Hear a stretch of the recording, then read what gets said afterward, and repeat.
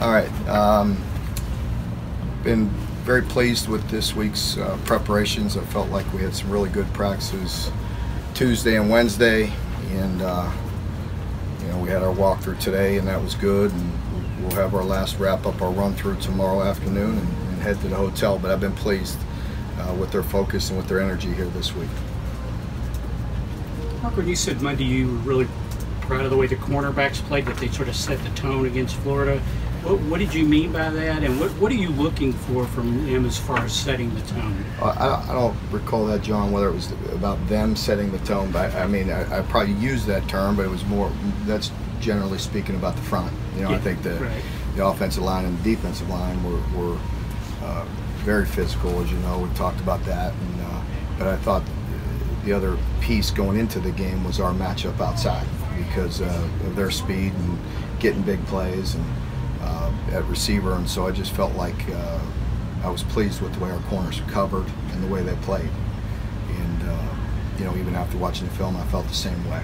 That they had a good day, good tight coverage, and obviously they hit some, as you saw later in the game, but some of that was in between safeties and linebackers, and hit some intermediates and some things like that. But the big shot plays, when the game was on the line, I felt like they matched up really well and played good. Mark, with the new redshirt rules, do you anticipate seeing a lot more guys play this week that maybe you wouldn't normally play? Well, we do. I'll let you know after the game and see how it goes. But I would like to use a few guys just because we have to right now, just because of some injuries and a few things going on, certain positions. Nothing major, but I would like to get a few guys in there, yes. Mark, Benny started getting a little bit of Heisman buzz this week. Have you all talked at all about any sort of marketing campaign for that kind of stuff? Is that something you'd be interested in? I don't think, we have not. Tony does a great job. You could ask him afterwards. But, they'll do a good job of promoting Benny. And I'm sure Benny and Josh and several of our guys just for some postseason awards, and they deserve that. And we'll do some things as we move forward to help promote those guys a little bit. Eddie talked about Benny maybe being on a pitch count earlier this week. He wished he would have run him less this last week. So how much do you think he runs this week? I don't know. I'm not going to put a number on that right now. You never know how things are going to go throughout the game. We've talked about it all year, and we talked about it after that game, that we had confidence in the other backs running in there as well. And so we do anticipate using some of those guys here this week. When Josh made the decision to come back and he worked really hard on his body over the off season, are you already starting to see the benefits from that? And do you think, how much is that going to help him as the season goes along? Definitely. You see that, this whole time, the way he's carried his weight, the way he's ran this summer and lifted, and just the change of direction, and he's able to carry it and hold it. And it's not a struggle for him to hold his weight right now.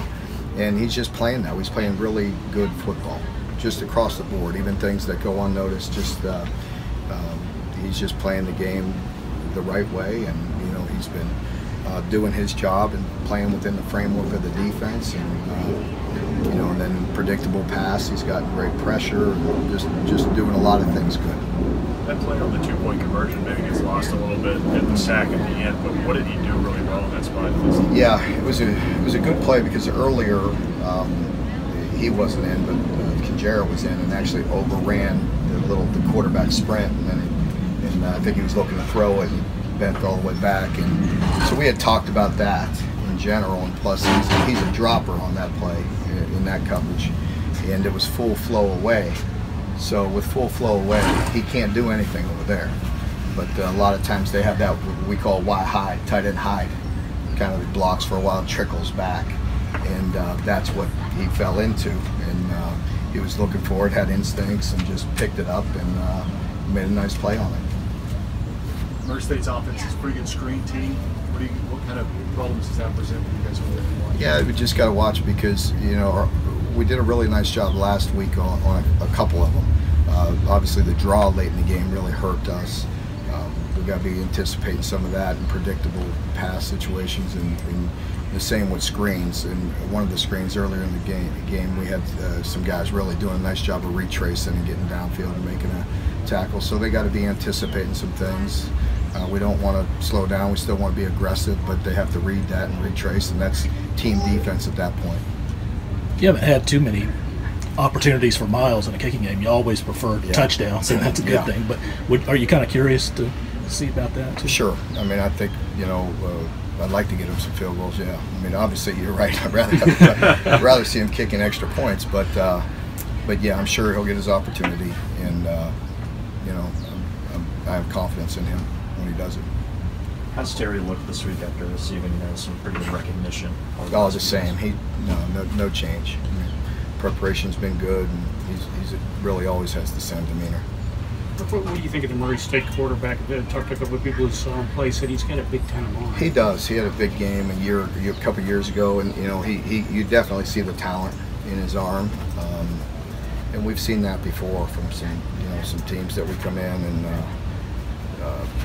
maybe think fans think it's going to be very easy, and that's not always the case. They definitely have some good players, and he's one of them. When you have an FCS opponent come in, kind of like EKU has in the past, it seems like they almost elevate their play because this is kind of their opportunity to show what they can do. Yeah, again, I have no control over what they do or how they play, but obviously with us, that's what we've talked about all week was playing to our standards and playing a clean football game and playing to the best of our abilities, and that's what we're focusing on. Anybody else? No, thank you very much. Okay, thank you.